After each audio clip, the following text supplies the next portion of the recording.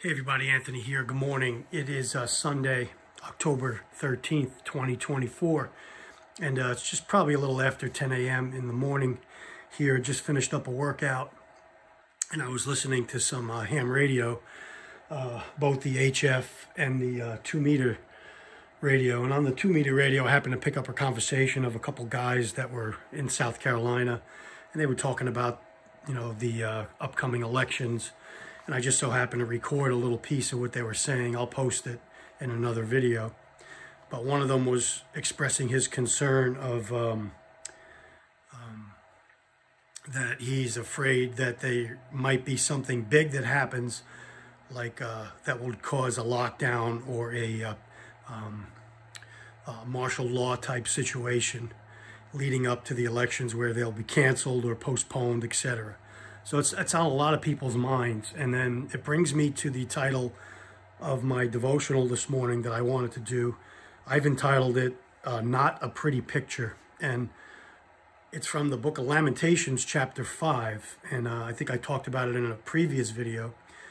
Go back and read the book of Jeremiah and then into Lamentations, where Jeremiah wrote also. And I'm skipping to chapter 5 here, which is the last chapter, because I wanted to get this one up there, but I have other studies on the previous chapters.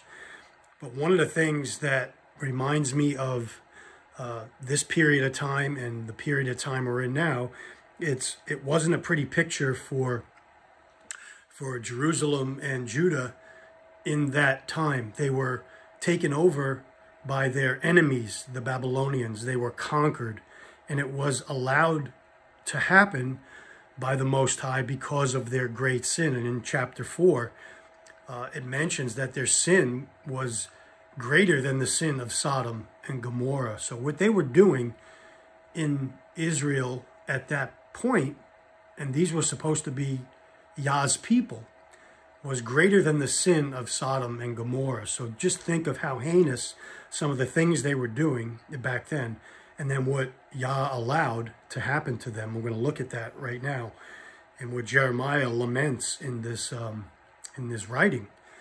And it brings to mind us today in this country, America.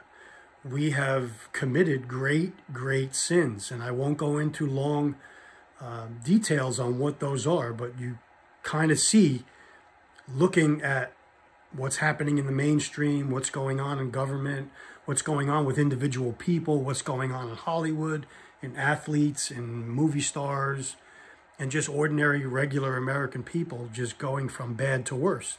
And then we see peppered in there some of the good that's still there. There's always a remnant. But let's get started in chapter 5. And in the first 2 verses, Jeremiah says this: "Remember, O Lord, what has come upon us. Consider and behold our reproach." So he's, petitioning God here. "Our inheritance is turned to strangers, our homes to aliens." And just think of where we are today in America. Our country has been given over, or is being given over, to a people that are not from here, that are being brought here illegally by our leaders. And just think of what Jeremiah laments here: strangers in our homes, in our country, and he mentions aliens, okay? So people not from here, not part of Israel at the time. And then in this chapter, Jeremiah pleads with the Lord to remember his people's desperate situation and to restore them. So he admits what the sin and what they did and what's come upon them, the captivity in Babylon. But he's also petitioning for restoration. He's interceding for them. And that's what those of us that are believers should be doing for our own country. Even though it's not a pretty picture, we can still intercede on the country's behalf and petition the Most High through his son, Yahushua HaMashiach. And so in verses 1 through 18 in chapter 5, Jeremiah reviews Jerusalem's pitiful condition after the Babylonian destruction, and he asks the Lord to remember his people. And he lists 7 things that took place in those verses, in verses of 2 through 14. There were people homeless. We have that today in our country on a massive scale in America. More so now with especially in North Carolina, Western North Carolina. And also the wildfires in Wyoming and in other places in Florida due to Hurricane Milton. People are fatherless, he says in verse 3. Again, identify with me if you will. Hungry. There are people hungry in our country, not able to afford groceries. They were just talking about that on the radio, on the ham radio. They're persecuted. There are people being persecuted. That's happening on a grand scale today in our country, especially with people that profess faith in Jesus, in Yahusha. They are being persecuted, and they will be continually persecuted in this country. Women ravished. What happens when a country is taken over, or a city, or the women are ravished? They're taken advantage of, and that's happened in Israel at this time. The nobles, the important, the elected officials, the nobles were hung, he says here in verse 12.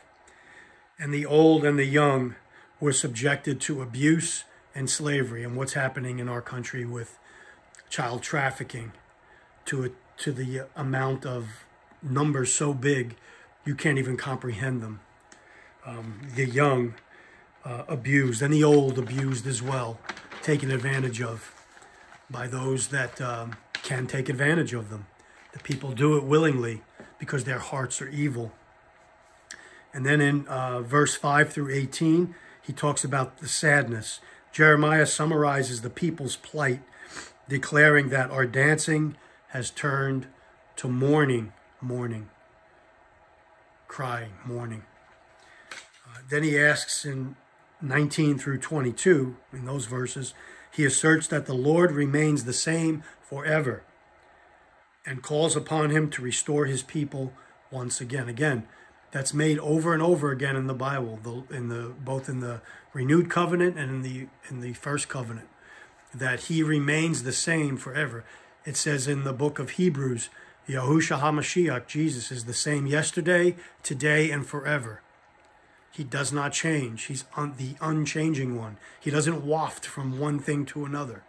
And listen to these 4 closing verses, and we'll end our study today. Verse 19 through 22. He says, Thou, O Lord, remainest forever. That's where he's saying you are unchanging. Thy throne from generation to generation. He's unchanging. Verse 20. Wherefore, he asks this question, wherefore dost thou forget us forever and forsake us so long time? In other words, you're forgetting us. Why are you forgetting us for such a long time? Please turn and come back and remember us. Again, verse 21, he says, Turn thou us unto thee. So he petitions the Most High to turn the people back to him. And that's exactly what we need to do today. Turn thou us unto thee, O Lord, and we shall be turned. That's like repentance is turning. Turning from our sin, walking away from it, and turning towards the Most High, and obedient to his prescription for our lives, his law, his Torah, his commandments. Renew our days as of old. Renew our days as of old. And in verse 22, but thou hast utterly rejected us. Thou art very wroth against us. In other words, they were already in captivity. And he says in this lament, this final verse in Lamentations, but thou hast utterly rejected us, and thou art very wroth with us, angry with us. Why? Because the people needed to be taken captive for a long time to understand the mistakes that they made and then turn back to him. And I hope and pray that does not happen to us here in this country. I pray that we can turn now, right now, like he says in verse 21, to him, and that he will renew our days as of old. I have an 83-year-old father and an 81-year-old mother. And they always talk about, the olden days, and I'm sure if you have parents alive still, you remember, or grandparents, they talk about the days of old, the olden days, how good life was. And me being, going on 62, I could talk about days in like the 70s and the 80s where, you could go out and play without having a fear of getting kidnapped. You could eat the food without having the fear of getting poisoned. You could do certain things. You had freedoms. Yeah, we didn't have all the gadgets and all the electronics that we have today, but life was good. Much better than it is now, I believe. And so we need to turn. We need to recognize our sin in this country. Recognize that one or other of a party, two wings of the same bird, are not going to save us. It takes one heart at a time to be turned and changed and focused on Messiah. And that's where we need to be today in this country. And that's my study today in Lamentations Chapter 5. And it's not a pretty picture. It's certainly not a pretty picture this October 13th, 2024. And I pray that it changes for the better. Yah bless everyone. Anthony signing off.